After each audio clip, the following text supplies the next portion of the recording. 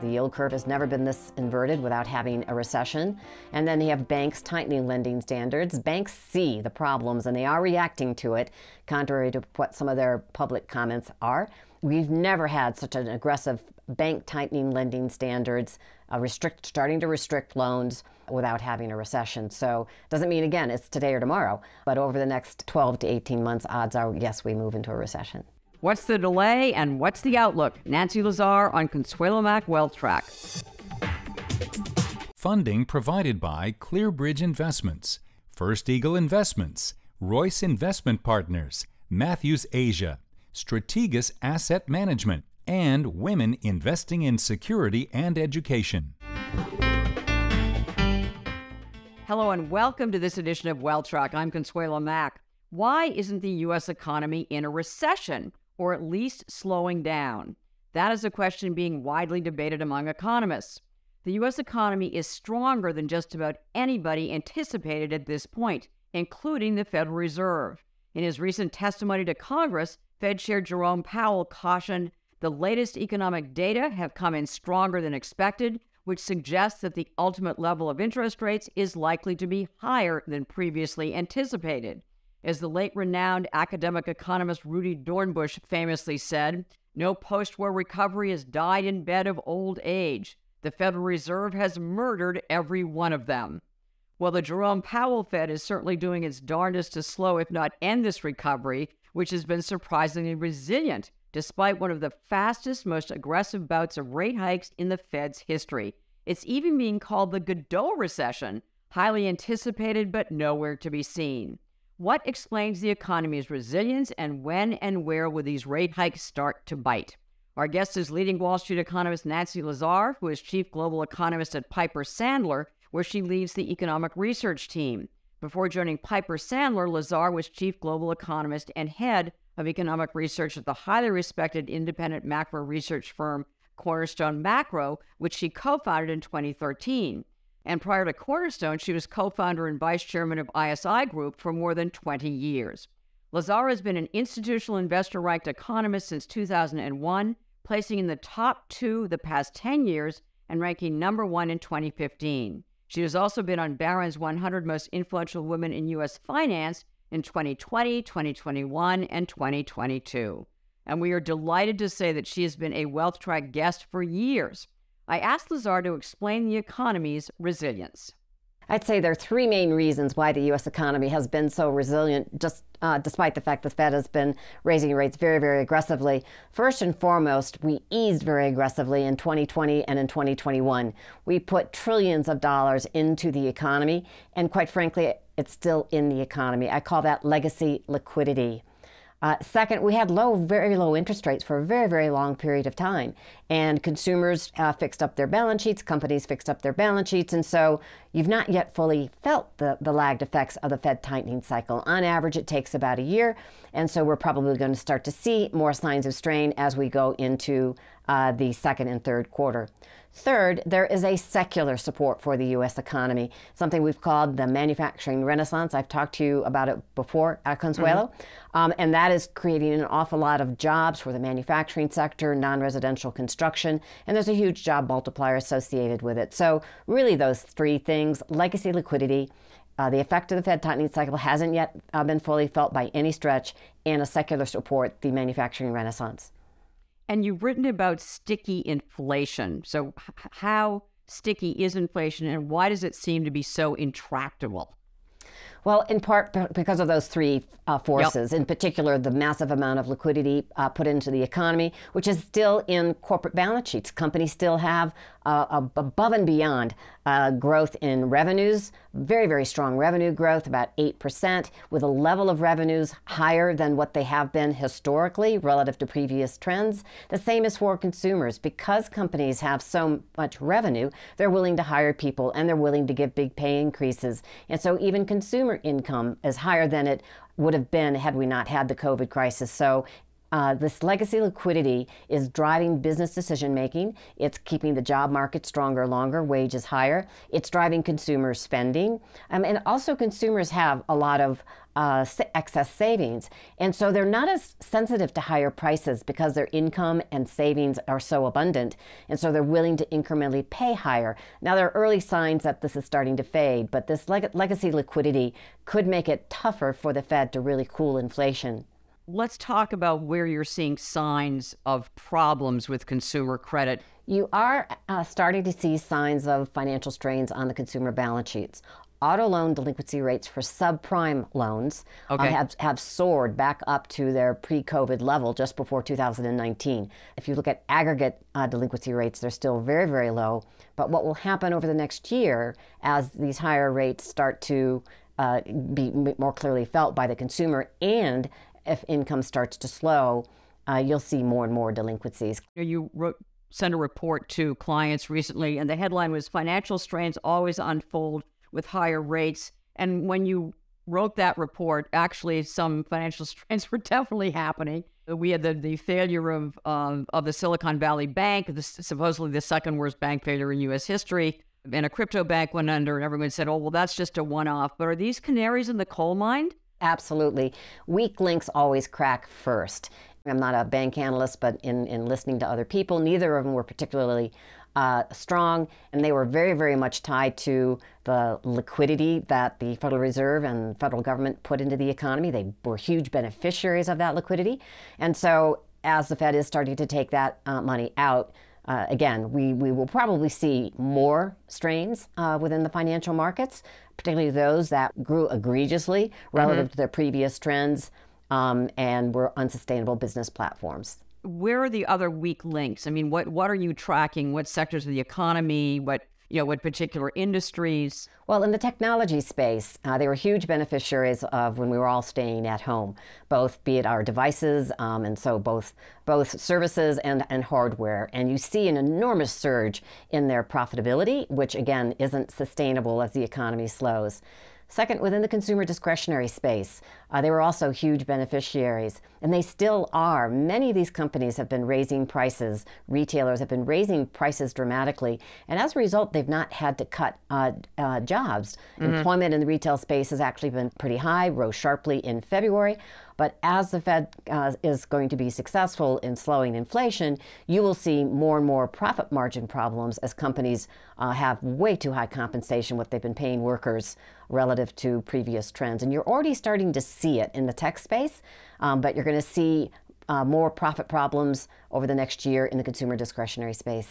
Nancy, I want to mention some of the things that you've been writing clients about as well, and some other areas, commercial real estate. And one of your reports, major investors are writing off some properties, PIMCO and Brookfield among them. So what's going on with commercial real estate? And again, how worrisome is that? Well, that is just another canary in the coal mine. If you take a step back, what's happening with a lot of these office buildings? Vacancy rates are going up, rents are going down, so income associated with these buildings is declining. At the same time, the cost of carrying these buildings is going up as a result of the surge in interest rates. So quite frankly, I think it's a fiduciary thing for these businesses to step away from these mortgages and try to restructure them because they're very, very unprofitable. So it's not really a sign of financial strains for those individual companies. Right. It's more of a sign of a financial strain within the office space, and banks are responding to it. Banks are cutting lending standards to these for commercial real estate, and so that is likely to continue to be one of those other problems outside of the consumer space over the next year. This is very slow moving. This is not like 08, 09, where you had two grenades thrown at the economy, Lehman and Bear. These are more gradual deteriorations in economic activity, which we've seen before. This is not unusual in recessions. Tell us about that, because I know you're calling it a slow dance into recession. What do you think it's going to look like? What are the historic parallels? Well, it looks a little bit like 2000, 2001 when you had the tech bubble and the Federal Reserve was tightening. And as that bubble burst, you had basically two legs down in the stock market. Quite frankly, the recession wasn't that severe, but S&P earnings plunged about 40%. And that contributed to the sharp decline in the stock market. Real GDP barely declined. It really, really was associated with the tech bubble and what it did to earnings and what it then did to the stock market. Then there's also 1973, 1974. That's where you had sticky inflation. You didn't have inflation in 2000, 2001.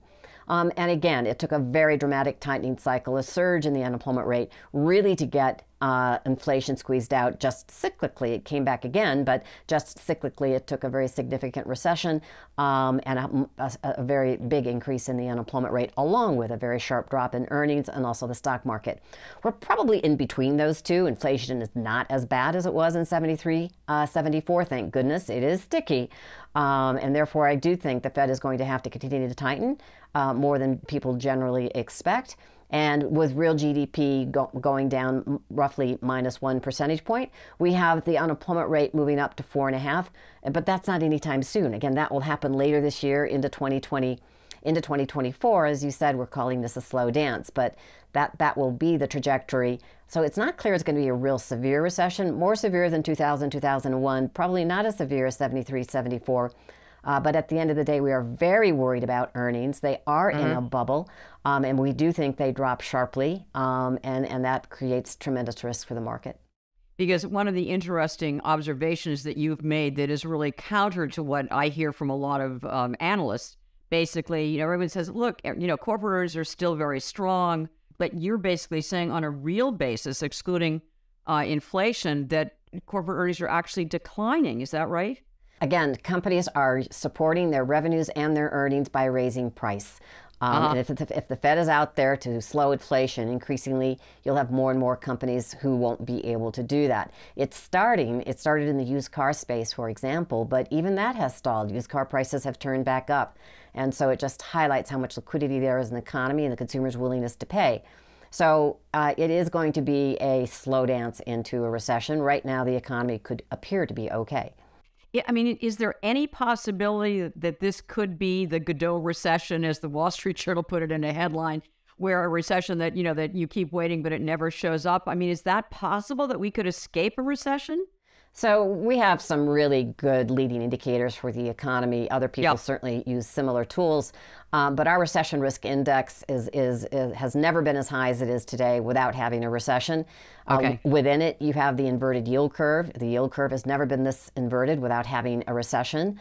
And then you have banks tightening lending standards. Banks see the problems and they are reacting to it, contrary to what some of their public comments are.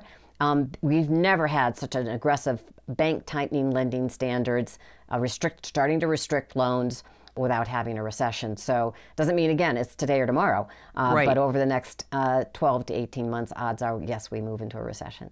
So earnings basically drive the markets. So what are the implications at this point for the financial markets, for the stock markets first? So not only are real earnings down, if you take a closer look at earnings, which we've done even sequentially, quarter to quarter, they are declining. They started to decline in at least into 2022. So first, even nominal earnings are edging lower. Analyst earnings estimates for this year are still way too high for this year, let alone 2024, are way too high. Companies, if anything, are they say, well, things are tough in the first part of the year, but they're going to get better in the second half of the year. We totally disagree with that. They will be worse in the second half of the year. So it's as if companies aren't preparing for that slowdown in the economy, which means they're not going to be cutting costs quick enough. And so we have earnings down this year about 10%. And quite frankly, at this stage, they're going to be down again in 2024, at least the first half of 2024. Why aren't company managements responding to what you're seeing? Why are they still so optimistic? There's one particular company that I've looked at, and if 5 years ago, if you had a trend line for the dollar value of your revenue, you're currently $16 billion higher than that. And so as a CFO, you think you're a genius and that you have a great platform And in turn, you're hiring more people and you're paying them more wages. So it really goes back to, I hate to sound like a broken record, the legacy liquidity issue, that these elevated levels of revenues in the consumer space and the industrial space are supporting jobs and compensation. But the bulk of that increase in revenues for many companies, not all, but for many, is inflation. That is, real revenues are actually already stalling out. And so as the Fed continues to tighten, what you will see is more and more companies start to lay off. Now, there's one sector where revenues are already deteriorating, and that is in, I call them tech media. And in those tech media companies that are very, very tied to the advertising space, those revenues have already started to decline. They don't have pricing power like some of the consumer discretionary space does, and they're already starting to lay people off. You know who they are. Like Netflix or? Netflix, Meta, Alphabet, Got it. even in Amazon. That's more of a tech retailer, e-commerce retailer. And so in that space, you are starting to see revenues deteriorate, actually literally decline, and that's where you're getting the layoffs. Revenues are very bloated. It's holding down compensation ratios. It's holding down interest expense ratios. Very, very low, very, very low, giving companies comfort that they don't have to restructure today. But again, over the next year, we think that's going to increasingly spread to more and more sectors of the economy as pricing power gets more and more difficult. Fed is key, obviously, to what happens, how severe a recession that we're going to have. So what's your reading on what the Fed's policy is going to be, and if they are, in fact, going to tighten for as long as it takes to get inflation down? Is 2% inflation still even a realistic goal? So a year ago, by now, the community expected the Fed actually to be easing. Obviously, they're not. They're still tightening. Right. So why? I always try to figure out if things are different than you expect, why are they different? And they're different because of this massive amount of stimulus that they put in place that is still in the economy. And there's something in our world called nominal income. That's how we're all paid. We all get nominal dollars. Real is when you take inflation out of that. But our nominal income growth right now is still about 7%. And that's true for the entire economy, not just consumers, but on balance for nominal GDP. And then if interest rates are 4.5%, which the Fed funds today are, that's still low relative to that income growth. And historically what you've seen, you've had to see the level of Fed funds get higher than that income growth on a sustained basis to really squeeze inflation out of the economy. Now, that's where the commercial real estate space is really, really important, because that's exactly what's happening in that space. Incomes are declining for office buildings, and interest rates are going up, and you're seeing strains. For the overall economy, that is not the case. And so we think Fed funds probably need to move up towards 6%, but it's going to be contingent on what nominal growth does. If nominal growth stays sticky, then they'll probably have to go higher than even a 6% interest rates to make sure you successfully squeeze out inflation. If you don't, you risk keeping the economy too strong with inflation coming back relatively quickly as the unemployment rate moves back down. As dire as this sounds, there would be nothing more dire than to repeat the 1970s, where you had high inflation and high unemployment.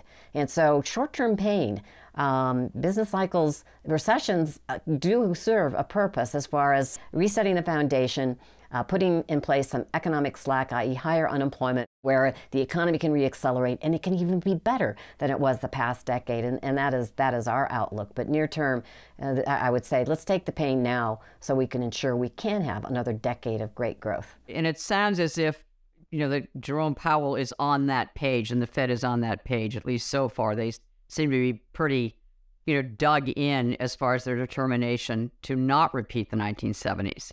I was very pleased with Chairman Powell's testimony recently. Exactly. He understands the importance of getting down to that 2% inflation target. Yes, you should get down to that 2% inflation target. They would lose credibility if they didn't stick with that 2% inflation target. And so he understands the risk to his legacy, but more importantly to the economy. I think in the heart of hearts, they all want to make sure the economy can have another decade of great growth. One of your most enduring themes, you mentioned it before, was the manufacturing renaissance in the U.S. Is that still on track? Well, it's been on track for about a decade. We started that theme back in 2010. And if anything, the COVID crisis, and along with China and now Russia, have all reinforced the need to increasingly do onshoring, actually manufacture here in the United States. So, and to be sure, even Washington has gotten to the mix, but it was started by the private sector, which is key. But even the federal government, obviously, with the CHIPS Act, some infrastructure bills. So yes, it's full throttle. It's a very, very powerful theme, and one of the things that's keeping the economy stronger longer. You've also been a big proponent of the U.S. continuing to be, the economic driver of global growth, contrary to what many people have been predicting, as you know, for over a decade, where this century was going to be the China century. How's that going? We still very, very much believe in that the United States is going to be the driver of global growth. Why? We're energy independent. 2, we are the leader in digitization in technology. 3, Europe doesn't have any energy, and China is a bad actor. And so we are still the largest economy in the world. We are the largest consumer in the world. And there's nothing more powerful for an economy than manufacturing. And so historically, capital spending cycles, building out of, even though it's a smaller share of GDP, the multipliers are huge and create a very healthy economy with a lower poverty rate, rising real median family income, and stronger productivity growth, which can help actually keep inflation lower longer because of the productivity, which is output per man hour. And so wages do go up in this environment. That's what happened in the 1990s. We have even seen this before. But simultaneously with these capital spending projects, along with, again, this digitization technology that's increasingly embedded in all of these factories, actually improves productivity, and therefore you can have low inflation. The transportation costs from China were going through the roof. They were already contributing to higher import prices from China. Today, what we're doing with our transportation system, trucks in particular, i.e. making them more efficient. Battery-operated trucks will also help keep transportation costs lower longer, less susceptible to surges in gasoline prices. So no, globalization 2.0 is not inflationary. It creates a healthier economic backdrop. And the investment implications of this slow dance to recession, what are they? What should investors be doing to prepare themselves for the eventuality of a recession? Well, increasingly become more defensive in your investments over time. Treasury bonds, certainly, or higher interest rates, even within the banking system, are good places to park your money. I am an economist. I'm not a money manager or a strategist, and so this would be from an economist point of view. And then from a market perspective, moving into those classic defensive areas. But again, I think you have to be more careful than normal. Quality is what our strategy team talks about, and I think that's really, really key. High quality companies. Careful with some of the foreign investments, including the EM world. We're bullish on the U.S. dollar. In times of global recessions and times of geopolitical turmoils, the dollar goes up, not down. And that creates problems for U.S. multinationals, but it also creates problems for some of the emerging economies who have a lot of dollar-denominated debt. What is the greatest risk to U.S. economic growth? Not containing inflation would be one. Second, I talked to many emerging market analysts, and they see this play out in many of their own countries that they follow. And if you don't contain it, you really, really ruin your ability to have a strong economic backstop. That's what happened to us in the 70s, and the dollar obviously went down. Second, you need responsible government regulation, not egregious government regulation, and that's something that we have to always worry about. And quite frankly, in Europe and in China, it's worse than it is in the United States. A lot of this is also relative. And you do need to hold down government spending in general. Federal outlays right now are very, very elevated. They're about 23% of U.S. GDP. How's that look like in perspective? It's about where we peaked in the 2008-2009 crisis. So I worry more about government spending than I do the budget deficits. I don't want a big government. I want to take care of, help people who need help. But government spending right now at about 23.5. So I would love for that to come down to just really seal the idea that the U.S. can be the leader in the economy, along with inflation coming back down to that 2%. And one investment for a long-term diversified portfolio. I know you're an economist, but still you're also an investor. So what should we all own some of? Well, it's going to be tied directly to the manufacturing renaissance. It's the diamonds associated, it's the ETF associated with the Dow Jones, which has a lot of obviously high blue chip companies today. Actually, it's been outperforming the market, and so we would suspect it will continue to outperform. Nancy Lazar, thank you so much for joining us on WealthTrack. You always come up with these actually more optimistic outlook for the U.S. than most of your peers. So we really appreciate it. I think there's tremendous dynamism in this country, and you tend to spotlight it. So thanks so much. Thank you very much. At the close of every Wealth Track, we try to give you one suggestion to help you build and protect your wealth over the long term. This week's action point is take advantage of short-term interest rates. For the first time in over a decade, it pays to invest safe and short-term. Treasury bills and shorter-term notes, maturities of 2 years and under, are offering higher yield, and as with all treasuries, their interest is exempt from state and local taxes. There is no need to take on more risk or extend to longer maturities to get decent returns. Next week, Advantage Dividends, Mike Clarfield, veteran portfolio manager of the ClearBridge Dividend Strategy Fund, explains the many benefits of owning dividend-paying stocks. In this week's extra feature, what high-powered, highly ranked economist Nancy Lazar does to stay at the top of her game. In the meantime, for those of you on social media, please follow us on Facebook, Twitter, and our YouTube channel. Thank you for watching. Have a lovely weekend as we welcome spring and make the week ahead a healthy, profitable, and productive one.